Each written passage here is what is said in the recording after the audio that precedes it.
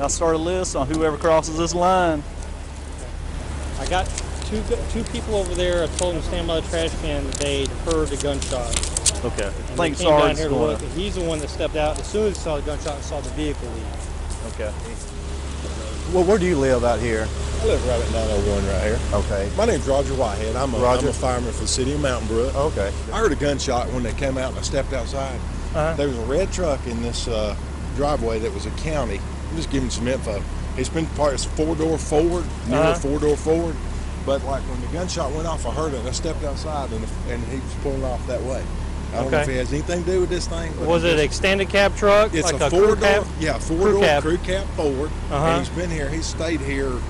I mean, the truck's been in and out here, you know what I'm saying? Okay. But it has county tags on it. Has county tags on it. I know for sure it has county tags. But I walked out here right when and he was, like right when the gunshot, he was, now I don't know if he has anything to do with it, but I want you to know, because, you know how this stuff works. We come out all the time. We're trying to piece stuff together. Right. Whereabouts in the house were you? Where were you at? We were sitting at the kitchen table. See our window right there? I mean, we were just at the kitchen table eating a pizza, and it went off, and I said, man, that sounded like a gunshot, just like my wife did. And so I walked outside between the vehicles, looked this way, and that red truck was leaving. So, you know, it's a little info. I mean, I can't, you know. That's a lot.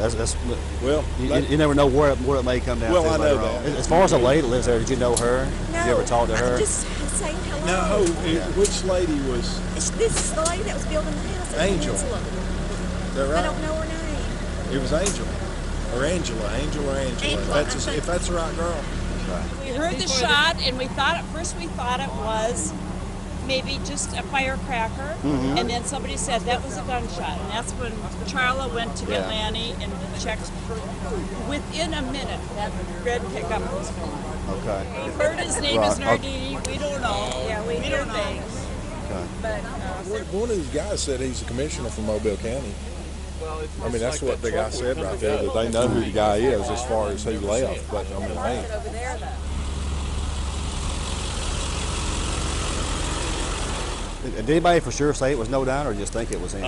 The folks that I talked to that was here that found the body, they saw him leave. The one lady. Yeah, but did they know who he was? She said she knew who he was. Just keeping it back in mind, I don't know that it's been confirmed that this is who the guy is. People are saying that they think this is who he is.